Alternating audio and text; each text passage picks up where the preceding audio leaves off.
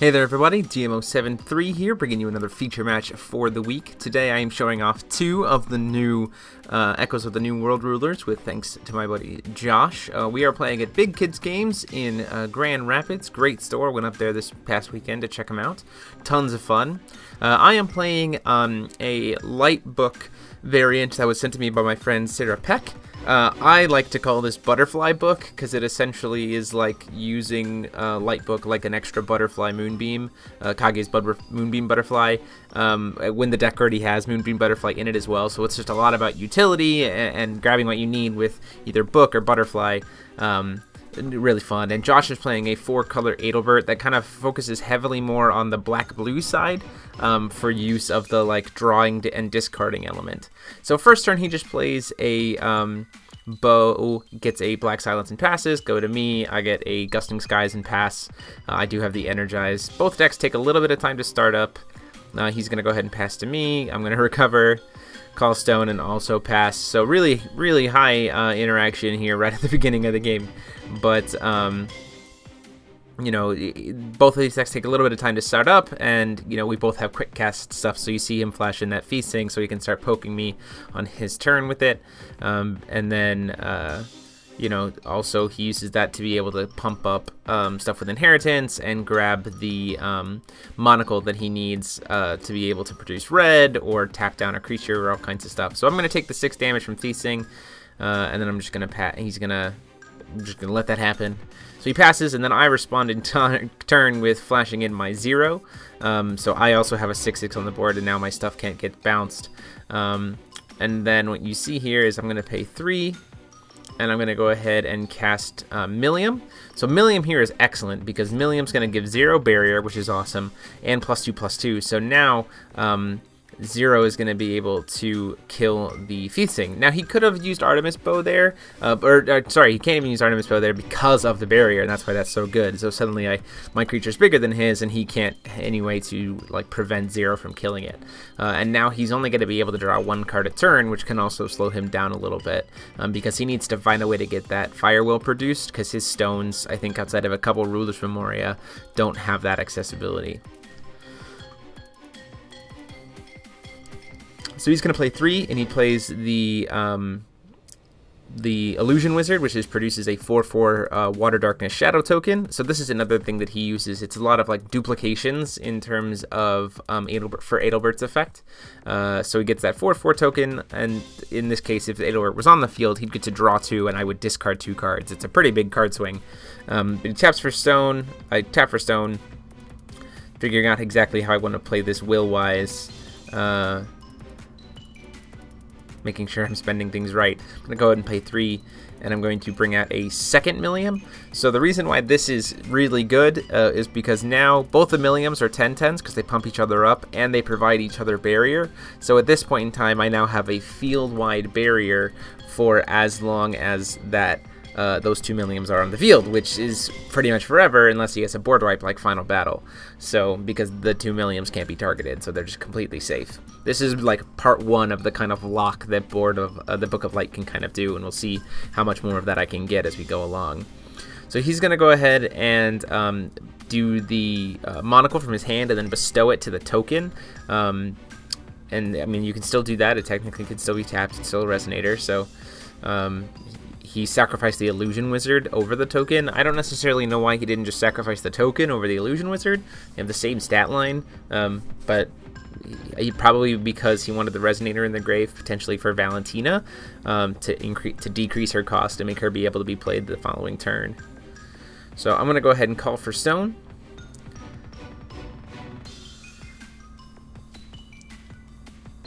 So now I'm at a point where, because I'm kind of ahead, I can start setting up a bigger and bigger lock on him to start setting up to a board state where he's just not going to be able to play, and Kage's Moonbeam Butterfly really helps for that.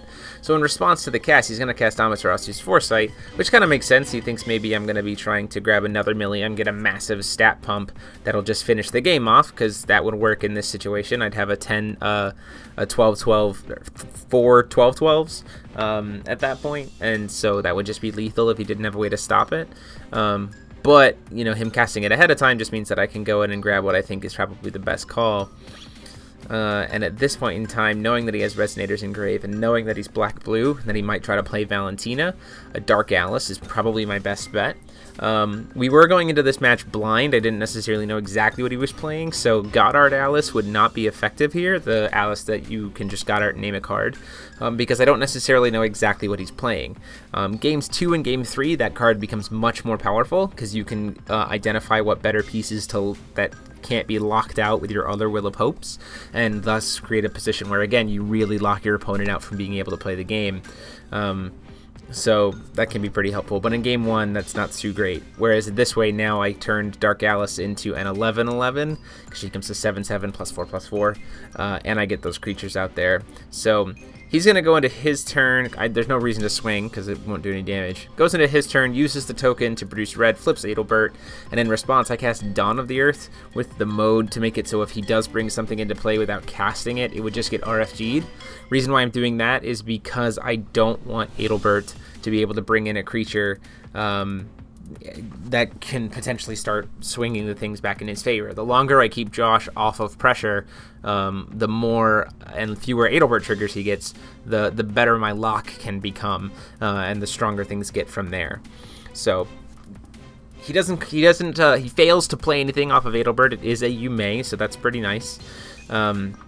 Josh is also very nice and kind in letting me look at the Will of Hope creatures that I have in my sideboard.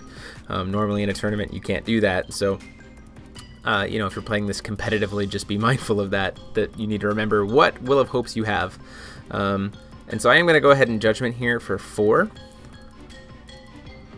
Looking at Adelbert, making sure I know exactly how this works. Judgmenting for 4. Let the trigger go through. He does not have a Dawn of the Earth. That could potentially be really, really bad. So I'm going to bring out Faria here.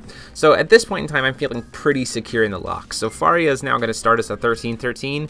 She's going to prevent the first damage that I do every single turn, and she herself can, or that's dealt to me every single turn, and she herself prevents the first damage to herself every turn. So I'm going to swing in with the Millium and attempt to have him block, or try to force the Adelbert there, because I did leave the 1 will up for Riola's Volition. So this gives him a +8/+8, and flying and barrier. So I would have tried to kill Millium, or try to kill Adelbert, but in response he casts Foresight, so nobody dies. But the reason why Volition is really, really good in Will of Hope is because it costs 1 void if you cast it on a Will of Hope, so that it doesn't matter what will you leave up. And at that point, he draws his cards and he's realized he's too far behind, the lock is too significant, and he's not going to be able to make it up. So he just passes the game there, and we go on to Game 2. So again, he chooses to take the play, which I think is very interesting. I think in this format, I think it's better to actually take the draw. Taking your opponent off that extra will coin, although it seems kind of weird, like dropping a 2-drop on turn 1 is still very, very good. We have a lot of good utility 2-drops right now, as well as just having them have access to the color. Like if he was to take the draw, he'd have red and wouldn't have to worry about trying to find red to flip Adelbert. So he just plays that bow, calls a stone, and then passes. Assuming we're probably going to see something pretty similar from me. Don't really have much in the way of early game pressure for the deck. That's the other reason why I took, why being on the draw for Book is pretty nice, because most of the time you're not dropping anything turn 1 anyway, so then you can drop a pretty powerful turn 2 play. You can drop a 3-drop Millium or something like that pretty easily. So he's going to cast that Melfi during the end step of my turn, trying to ramp forward, and in response to Melfi's trigger, I'm just going to go ahead and Soul Debt it, put it back to the bottom of the deck. That's one of the really good things about Soul Debt, is you can mess with these kind of flicker creatures or quick cast creatures, and really kind of help keep the curve on where you want it to be. Calls for Stone, passes to me. I call for Stone, hit my 3rd Black Silence at this point, which is kind of unfortunate. I'm going to go ahead and pass as well. Nothing really much to do. He's not really doing anything. Melfi comes into play. Can't really stop that one, so that's going to come in and get resolved. So he has now successfully ramped ahead. As you can see there in my hand, I think I have a Millium, but I'm trying to see if I can set up a second Millium or a quick cast or something. He's going to go ahead and right away get that Judgment from Adelbert. This is pretty good for him, especially since the thing hasn't been established, so he can start getting a lot of value out of those Adelbert summons. I unfortunately don't have anything to be able to stop Adelbert from coming in, but he chooses not to put in a Resonator, which I feel like is really weird. Like there was nothing stopping him from putting in a Resonator there. Maybe he forgot that it could be any Resonator and he just doesn't have a Wanderer or something like that. Especially since he has Resonators in his hand, he might have just forgotten that Adelbert can grab anything. But I am going to quick cast into 0, and then out comes the Millium. And then I'm going to go ahead and try to attack the Melfi. Now, the reason why this is happening is because, again, if he tries to block with the Adelbert, I do have the Volition in hand. But now Josh has probably got a read on that, so he's not going to be dealing with it. He's not going to be as willing to deal with that anymore and put himself in a bad position there. So he's got that Charlotte's Water Transformation Magic, which is pretty nice. Goes ahead and calls for Stone because he wants to start being able to play the creatures pretty effectively. Casts the Illusion, which when it dies generates a token, so this is good because he can use it as a blocker on my turn, which then forces me to draw and discard a card because another creature comes into play. Pretty strong defensive card for Adelbert that also gets him a lot of value right away. He has already drawn for turn, so with 0 he doesn't get the draw trigger off of it, but it is still very good. And he does have that, you see in his hand he's got Dawn of the Earth, so if I try to wait too long to flip the book, he can actually lock me out of book by using Dawn of the Earth. It's a pretty powerful play against light book and dark book that you just have to be careful with. I also have a couple Dawns of the Earth, but at this point in time with Adelbert flipped, it doesn't really do much. Debating on whether or not to cast Volition during the upkeep.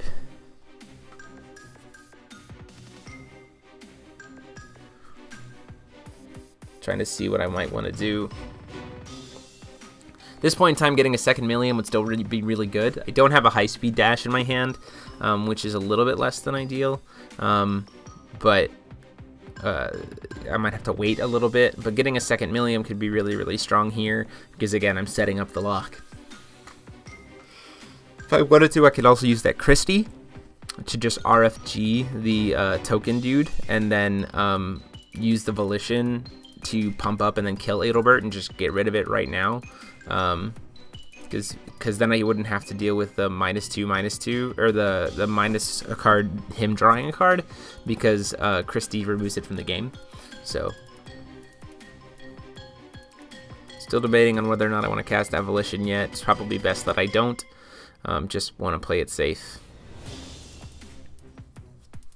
Oh, I do have that high-speed dash in my hand. I must have just drawn it. So there's actually really no reason for me to not go ahead and try to do Judgment here. With the high-speed dash, I'll be able to reload it next turn and again set up that lock very similarly to how I had last game with double Millium Faria. So here comes the first Millium, to back up the other Millium. Now both of them are protecting from each other, and I've got this board full of 10/10s. That is very, very powerful.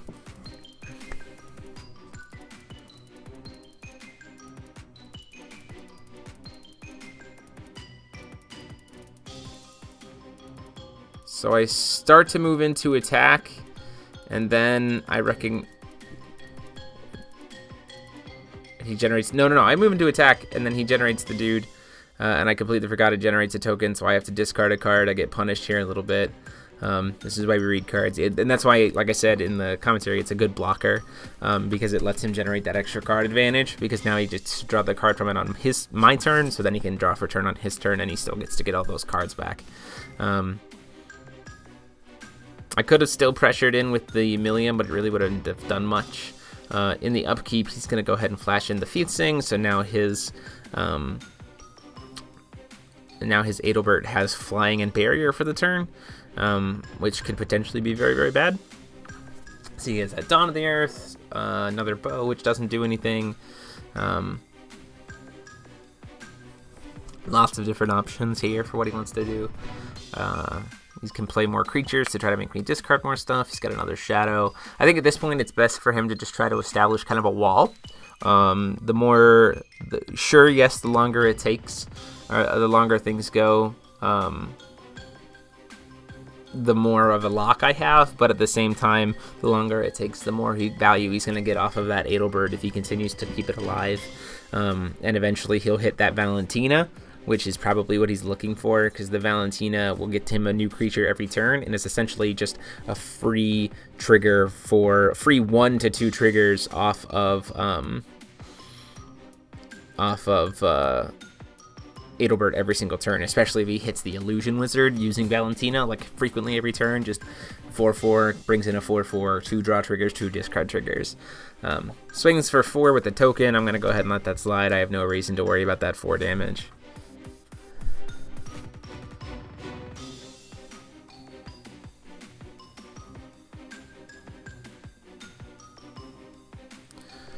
So he's sitting here trying to think about exactly what he wants to do here. Does have that flying.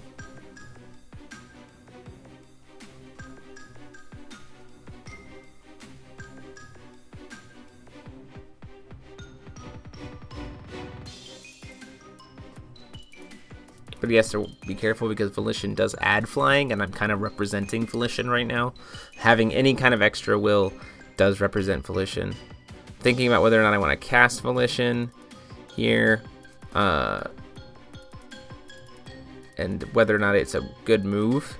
But I decided to go ahead and just take the damage, because again, 12's not huge right now, and I can crack back pretty severely, and it's probably better for me to use Volition in times where to kind of force a little bit better plays, or push for a lot of damage, because the +8/+8 off of Volition is pretty intense. Plays the boat, not that it does anything. Plays the shadow guy. I have to discard a card. He doesn't get to draw because of 0. I'm going to go ahead and discard the Dawn of the Earth. It's not really doing anything at this point in time. His Adelbert's already out. I draw for turn, and then I high speed dash, which will essentially reload my book. So the way book works is if the creature dies, book flips back over, but if book flips back over and the creature's still on board, that creature just stays. So high speed dash is really good because you can, for books, because you can reload the book essentially, and then recover, and then immediately use it again. So now I get to go in and grab another a part of my lock, which is probably going to be Faria, just because she does a lot, or I could try to tap out and grab Prisya, but that again is not nearly as good because it keeps me vulnerable from potentially using the Volition. It taps me out for the turn. So again, we're hitting that same kind of board state we did last time. This also serves as protection from Adelbert. If it gets flying, I can just let that damage go through, and I have the will for Volition. So with a similar board state to I had last game, I've got 3 10/10s, a 13/13, and 2 ways to prevent damage every turn. So even though I'm at 24 life, that damage is not going to be coming in at me very often from here on out, especially since they all have barrier. So now Josh has to decide if he wants to try to just mass his own board state, or try to push in damage. And it probably is better for him to just, like that, call stone and try to get as many Adelbert triggers, generate that advantage that way as possible. Especially if he plays Final Battle.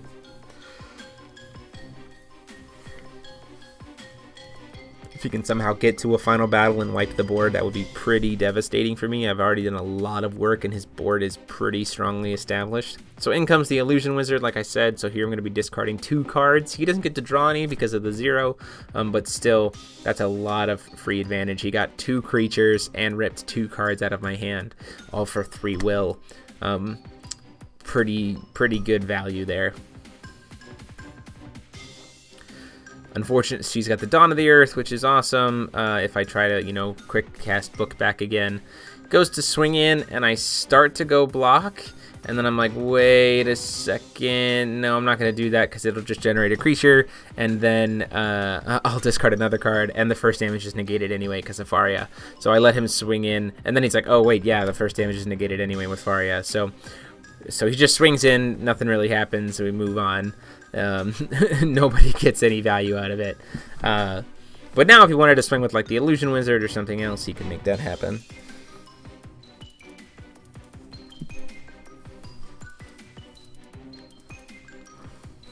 He's got a blocker for every one of my creatures at this point to protect his Adelbert, which is nice. Unfortunately, none of them have flying, so if I did want to use the Volition, I could.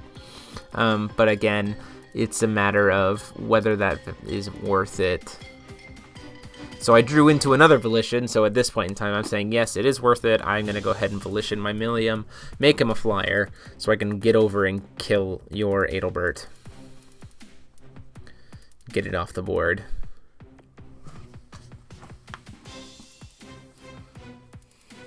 Swinging into the Adelbert for 18. Nothing really he can do. So at this point in time, now I can try to kill that token thing, get it off the board as well before he gets that second piece of value off of it. I'm gonna go ahead and play a Rewriting Laws, maybe see if I can draw into something better. Untap my Deep Woods. Draw into another Rewriting Laws, doesn't really do much there. So I'm sitting on Rewriting Laws and Volition. If he happens to be playing Severing Winds, that'd be pretty bad. Gonna go ahead and swing in at his face for 10. He's thinking about whether or not he wants to take that damage or block with something. And I have to be pretty careful here. He decides to use the Dawn of the Earth to try to pump it up. He'll draw a card because of the Dawn of the Earth mode, and then he'll block. So he generates the free creature there. So cost him a Dawn of the Earth, but Dawn of the Earth probably wasn't doing much more of anything anyway. And then his creature will die. I'll play 2. I'll try to cast the Rewriting Laws again. No Severing Winds in his hand, so let's see if I can draw into something of value. And then I'll do something really stupid and I'll forget to tap for stone because Book is out on the field, so there's no reason for me to not call for stone, but I'm not thinking about it. So there's a lesson there of something not to do. So calling for stone for Josh. He does play Riulas in the deck. He told me this after the fact, so at this point in time he's starting to just find a Riula, and there it was. He was probably holding onto that for a while. So starting next turn he'll be able to make use of that Adelbert again, which is pretty good for him.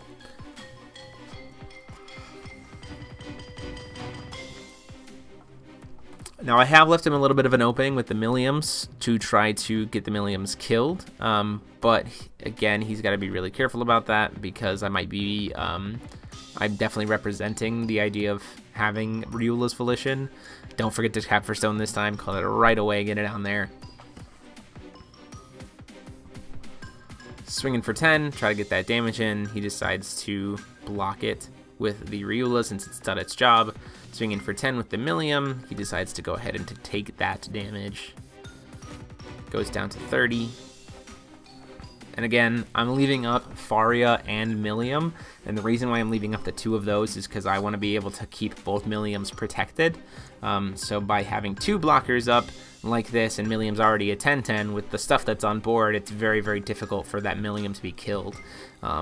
Even if, you know, he has some ways of doing pumps. So right now on board damage-wise, he has 12, 16, 22 damage. So if I can block even 2 of those creatures with Faria or something like that, even after Millium takes 1 of those hits, it's probably not going to be enough to kill the Millium, which is very, very good.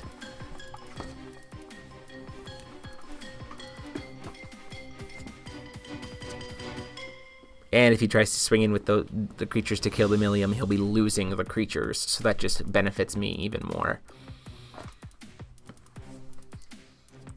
Unfortunately, you see his hand there looks like Charlotte's Water Transformation Magic, Heteroclite, Heteroclite. So his hand is literally dead at this point. There are no cards in his hand that can target anything on my side of the field. All of my cards are safe. He is essentially sitting with a hand of 0 cards. And since none of them are creatures, even if he flips over Adelbert, he's not going to get any value off of it. All we'll be doing will be giving him a creature, which might be important. You know, giving it flying might be important enough, but we'll have to see.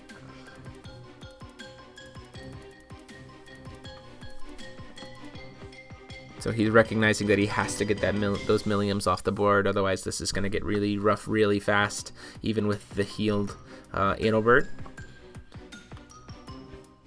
So he's going to swing in the first token. That damage is going to go through. I'm going to let it happen.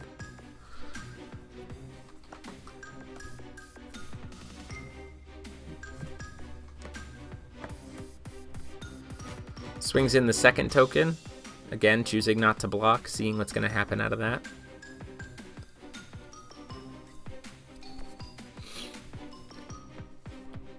So Millium has 4 damage on him, 6 to go.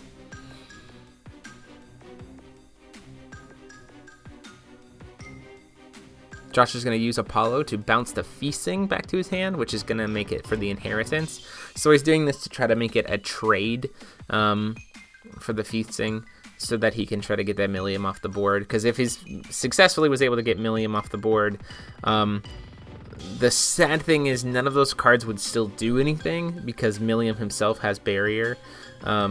But he's got to start trying to pick off those Milliums somehow, because if he can get both of them off the board, then he will be in much better shape and can start just keeping my board clear very, very easily.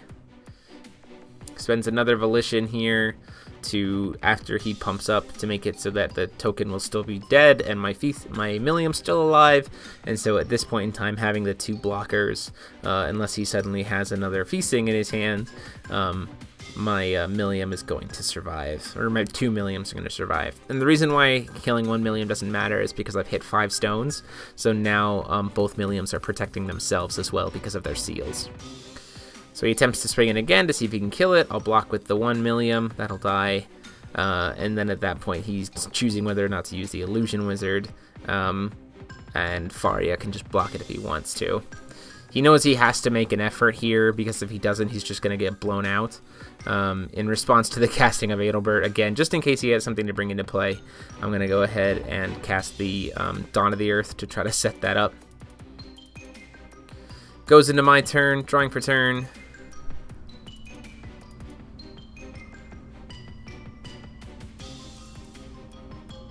He's got those 2 blockers here, neither which of them can fly. I have the Volition in my hand, lots of creatures here. Recover only 3,000 life to deal damage with. Or I top decked it, or no, I had another Volition in my hand here, I think.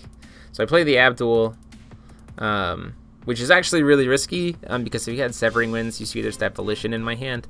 If he had the Severing Winds, now the Volition is cancelable, which was probably a mistake, just in case. I haven't seen a Severing Winds all match, but I need to be respectful of Severing Winds. So I swing in for the 10. He decides to take that damage, and this is the reason why casting the Abdul was a mistake.